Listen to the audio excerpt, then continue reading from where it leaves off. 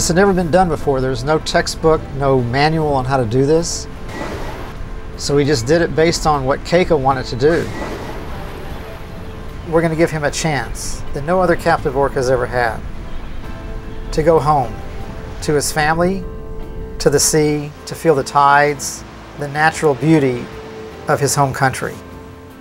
He was the most well-traveled orca in the world. I mean, just even today, that's one of his legacies, is that he was a globetrotter.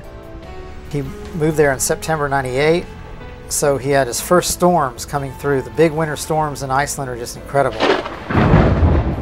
Keiko loved it. While I was there, it actually happened on my second visit. He left.